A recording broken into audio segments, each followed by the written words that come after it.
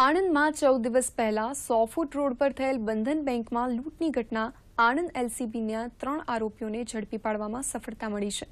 આણંદમાં બંધન બેંક રવિવારે ચાલુ હતી અને આ જ તકનો લાભ લઈ 3 લૂંટારુઓ બેંકમાં આવી પહોંચ્યા અને બેંકમાં હાજર કર્મચારીઓને બંધક બનાવી બેંકના વોલ્ટની ચાવીને મેળવી 88 લાખની લૂંટ ચલાવી લૂંટારૂ ફરાર થઈ ગયા હતા।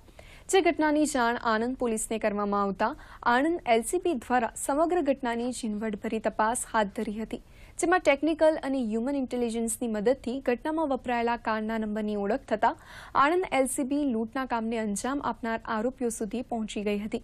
બંધન બેંકમાં લૂંટના ગુનાને અંજામ આપનાર બીજો કોઈ નહીં પણ બંધન બેંકનો પૂર્વ કર્મચારી અને હાલમાં લુણાવાડા એક્સિસ બેંકમાં ફરજ બજાવતો સંદીપ પંચાલ હતો, જેના ભાઈના ધંધામાં દેવું થઈ જતા આણંદના પોતાના 2 મિત્રો સાથે મળી લૂંટના કામને અંજામ આપ્યો હતો।